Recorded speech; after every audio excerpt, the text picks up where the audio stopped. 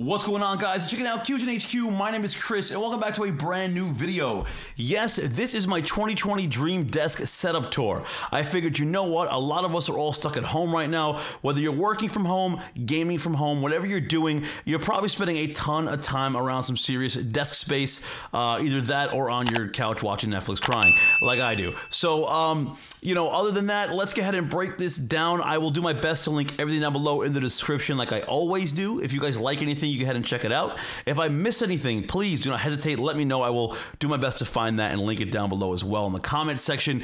If this video does well in a week or two, I will give you guys a full behind the scenes studio / game room tour. Everything behind me is completely different. I've been working on this for months. Everything is basically to a full completion. So yeah, let's get on with this video, guys. This is my dream desk setup tour for 2020.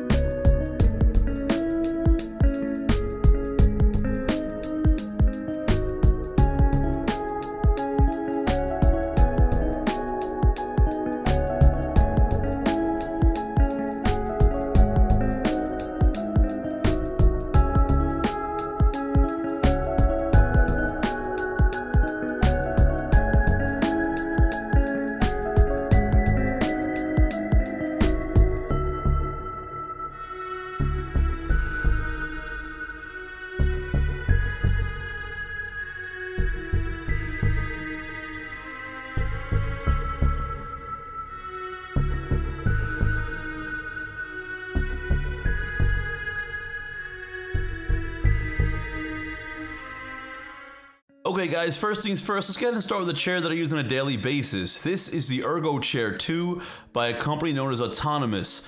Now I used to use regular cheap chairs in the past, and I even went on to some gaming chairs. There's really nothing wrong with gaming chairs, but I don't know, I just feel like after a while my back would start to really bother me. So I took the time to research some chairs. I found this, and I'm going to tell you guys right now, if you're going to be spending a ton of time working at a desk, invest in a solid chair. Your back will thank you for it later. My posture has improved. I have better night's sleep, believe it or not. I'm telling you guys, a solid chair, it's gonna do just wonders for you. Below my chair, to protect my hardwood floors, I have this really unique mat by a company known as Florpad. Now, I didn't want to buy a cheap little piece of plastic to put on the floor like you'll see in a regular office space. I wanted something a little bit more unique, so I started to scour the internet and I found this company. They do really, really awesome work. This design here is the Hype Beast design. If a lot of you guys out there have played CSGO, you definitely are familiar with this art style for some of the skins and the guns in the game. I fell in love with it as soon as I saw it. Me personally, I'm into all different types of wild, crazy type of art, and I'm a sucker for the color purple. And I just love the whole mashup of colors and this crazy looking beast. Definitely unique. It's definitely going to be something that you're going to notice, and it's just different. It's a little bit more flair, and it's soft. It's super comfortable with your feet on as well. Now this company, I believe they also do some custom stuff. I'm not 100%. I know they do esports stuff. You can see here the chair to my right is sitting on a Tempo Storm floor pad as well. They've about under $100. Pretty unique mats. If you guys are interested, they'll be linked down below as well. So let's talk about the desk itself. If you guys have been a fan of other YouTube reviewers, you probably have seen this desk before. It's nothing too new, but I kind of Frankensteined my own desk together to come up with my own little unique concoction here. I'm going to break down what I exactly did to make my desk a little bit more unique and fit my needs. Yes, the top of the desk is the IKEA Carlby. You cannot find this in their computer section because this is actually a countertop. So if you're looking for it, go to their kitchen section and you'll find this exact piece. It comes in a few different finishes. I went with the darker Carlby finish here. It does have that very, very nice wood top finish to it. Be cautious though, because this is not a solid piece of wood and it can damage pretty easily if you guys don't take care of this desk. The biggest thing that will happen to this desk over time, it probably won't last 4 to 5 years because it's not meant to be a desk. It will bow over time due to the length of this desk and being sitting on legs. It will start to bow. That is the biggest thing that will happen to it. But I try to increase the longevity of this desk by going to their computer section, checking out some of their actual computer desks, and I found they had a sit-stand desk. The name is not on the top of my head right now, but just like I said, check the description. And they have two options for their sit-stand desk. They have a manual crank option, or for another $100 more, they have their electronic option. I opted for the manual because $100 cheaper is just more bang for my buck. I wasn't using the top of it anyway. So I came home, I shaved off a little bit of this metal that you could see on the bottom here because it was a little bit longer than the actual width of my desk. And these legs are, they're sit-stand legs. I can easily crank this desk up as high as I want or as low as I want, which is awesome for productivity. And if you notice, underneath the desk, this has this really, really long, super sturdy metal bar that shoots across. So bowing is just not gonna happen for this desk, which is absolutely awesome.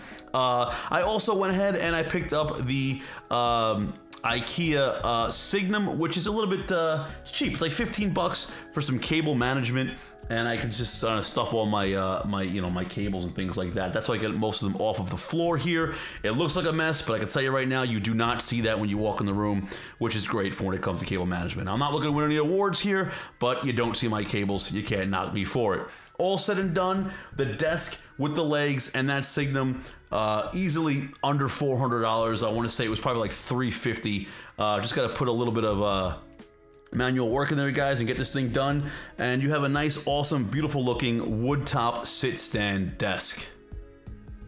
So let's talk about what sits on top of this beautiful desk of mine. And to my right, you'll see this cool little buddy of mine. This is known as the New Money Dunny by an artist known as Tristan Eaton. I've been following him for quite some time, and I'm a huge fan of his work. Kid Robot is the company that creates these dunnies. He actually created the dunny for them 10 years ago. He came back 10 years later and he brought us this New Money Dunny. Chrome finish, very awesome, super heavy little piece of metal here, very unique. I had to have it sit here on my desk. I love the chrome finish, and I love the way the lights just bounce off it at night coming from the PC. Gives my setup a little extra flair. Very, very cool. Huge fan of collectibles, so you will notice these all over the place in the studio and on the desk. To my right behind that, I have my trusty little Gerber knife here. This thing is super old, and it was given to me by an old buddy that I used to work with. It's literally probably over 5 years old. It's kind of shot, but I just feel like you need a knife on hand at all times. I don't have any drawers here, so it kind of just sits on my desk, and I used to unbox things like that. But I'm telling you guys right now, if you have any good recommendations on knives, let me know. I'm not a huge knife buff, but I think I'm due for an upgrade here. And then behind the knife, I probably have my most used tool of all time. This thing is an absolute lifesaver. It is a beast of a tool. It literally is under like, I think 60 or 70 bucks. And it's just a must-have. If you're like me and you work on, keyboards or mice or actual building PCs, there's a lot of tight little spots you have to get into with some small little bit spaces here. I'm telling you guys right now, this is the wow stick. This thing, the name just fits it. It's a USB charged little electric drill bit. It's phenomenal. It has, forward, reverse, a little flashlight at the end. It comes with like 40 different drill bits.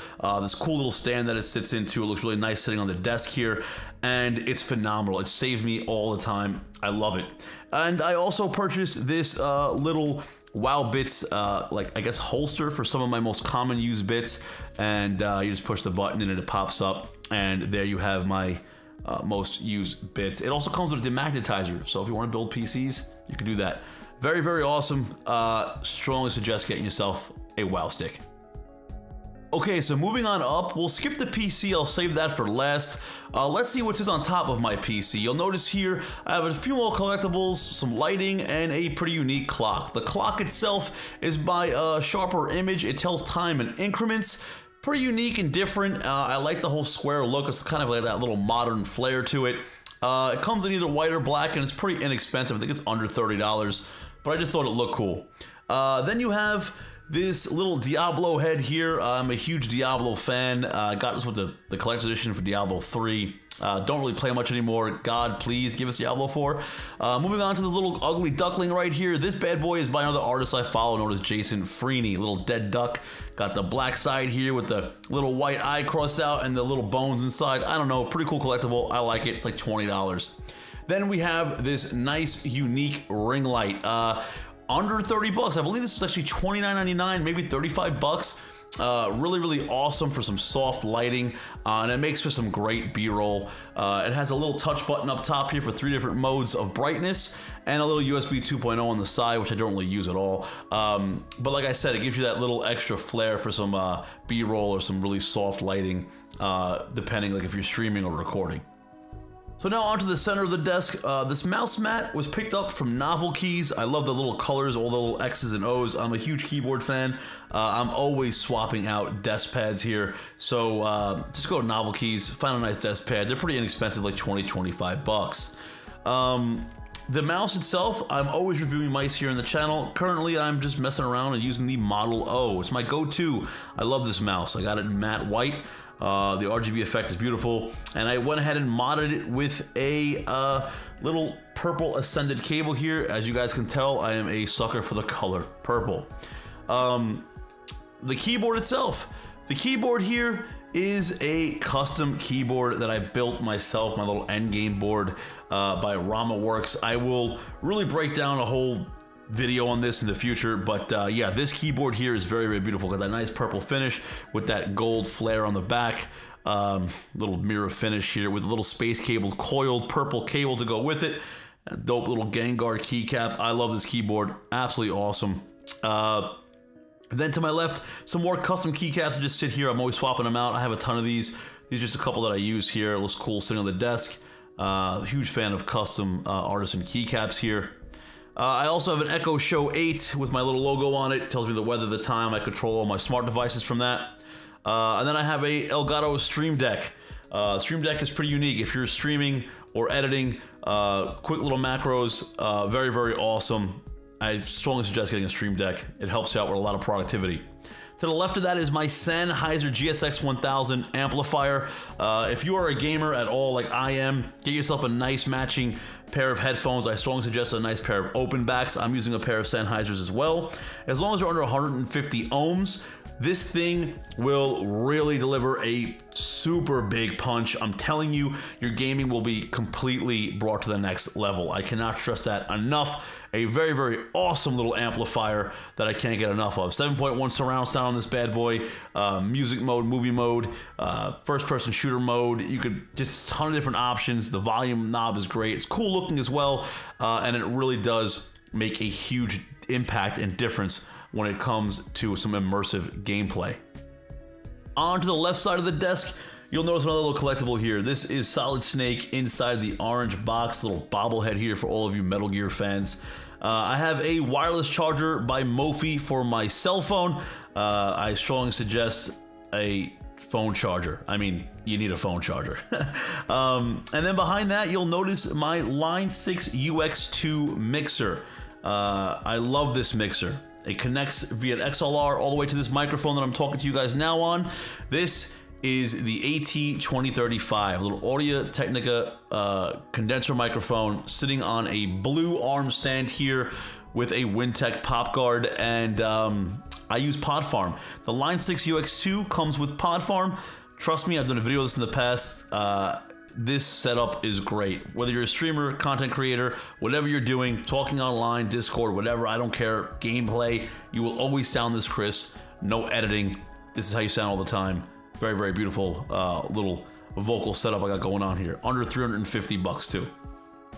Then you'll notice in between my monitors, I have my intro camera and my stream camera. This is the Sony A5100 sitting on top of a Manfrotto mount here. And I have it powered by a little $20 dummy battery here, so I don't got to keep swapping out charges. And it all gets fed into the PC here using a Elgato Cam Link. Speaking of the Elgato, they're a huge fan here on the desk. I have the Elgato key light here for some extra lighting. Very, very important light. A little expensive, like I think it's like 200 bucks, but it's worth every penny in my opinion. Very, very flexible light. You could change the Kelvin, the brightness, everything you need. You can control it via your smartphone, your PC, or even the Stream Deck like I do. I turn it on and off here. I set a little macro up for that. Very, very useful, kind of out of the way. I love it. It's great. Definitely strongly suggest that if you're doing any type of content creation, grab yourself an Elgato key light as well. Now on to the monitors. I have a lot of screen real estate here. My main monitor is an Asus ROG Swift. The model numbers, like I said, all linked down below. 165 Hz monitor, 1440p, IPS panel, super immersive, beautiful colors. Really, really amazing gaming monitor. It's around $500, a little expensive, but when it comes to having a solid gaming monitor, I just had to have it. Above that is another Asus monitor, same thing, 27-inch. The bezels are pretty much nice and matching. And this is just a 1080p Asus monitor. I watch a lot of my YouTube videos up here. This is around, I think, $300. And then to my left, this is the bad boy here. This is an LG 34-inch ultra-wide monitor, 75 Hz IPS panel, which is great because I strictly use this monitor for reading. If I'm reading articles, Discord, chats, whatever I'm doing, this beautiful monitor here gets the job done, and I love it. And it matches in length. When you break everything down here, it kind of really fits beautifully on the desk. And yeah, I really can't get enough of it. And it's pretty inexpensive. This monitor, actually, for being an ultra-wide, is under $300, I believe. A solid purchase. And I'm going to break down how I got it to be vertical like this, because the actual mount that it comes with doesn't allow you to put the monitor vertical. So I had to go ahead and take that mount off and purchase my own bracket. And in the back here, you'll see I have this beefier mount, and this is because it is a gas spring mount. And a gas spring mount is just kind of a more sturdier mount for a monitor, and it allows you to have more, I guess you could say, fluid movements in your monitor. So I could take this monitor, I could spin it all the way full 360 if I want to. I could tilt it front, back, move it around, just kind of floats there, and it holds the weight of this monitor with ease. A little bit more expensive for the mount, probably like $65, but I just had to have it. The main monitor just sits on my desk. There's no mount for that at all. And then I have a pretty inexpensive extended mount, but you can't really see here, holding up the top monitor. And I believe that was like under 40 bucks. I'll link it if I can find it.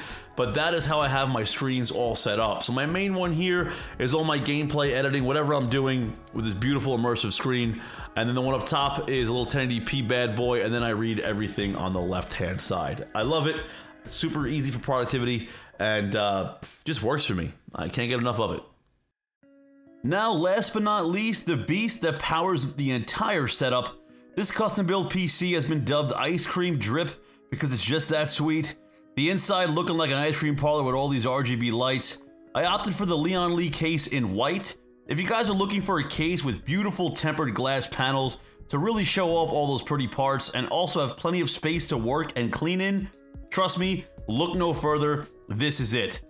Inside, I'm rocking the Gigabyte Z390 Aorus Master motherboard, an Intel i9 9900K CPU, which is an absolute powerhouse when it comes to gaming and editing.